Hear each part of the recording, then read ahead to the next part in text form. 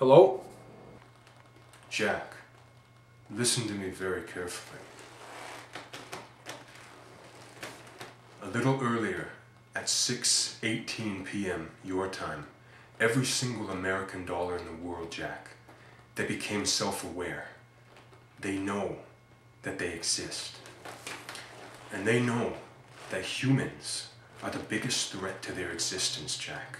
You see, not just from central banks printing more money, but it's also every time an average person uses their credit card or gets a loan from the bank, it increases the money supply and therefore weakening the rest of the American dollars out there, Jack. They realize this. They realize it.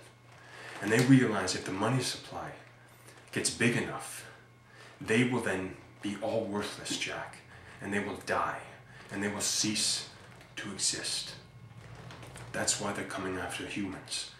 We're the biggest threat to them, Jack. Jack, get your wife and your kids and get as far away from the city as you can. Who is this? Is this John Connor?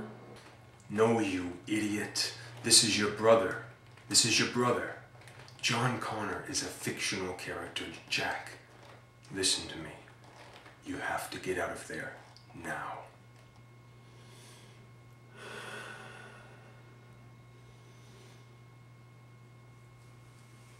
Oh, shit.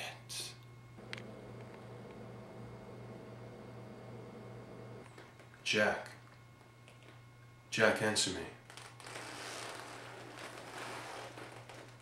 Jack, for the love of God, this is a long-distance call. Please don't kill me. I have a wife and 2 kids. I also have a cat named Muffin, if that convinces you in any way to not kill me. Look, I have a photo of Muffin in my wallet if you want to take a look at that. I'm sorry.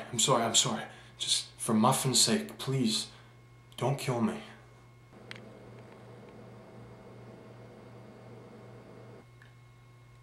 Ben Bernanke and Tim Geithner. They're the ones that you want, not me. Time Magazine Man of the Year, my ass. Can you believe that? He actually got in Time Magazine... Sorry. I forgot you had a gun to my head. Please don't kill me.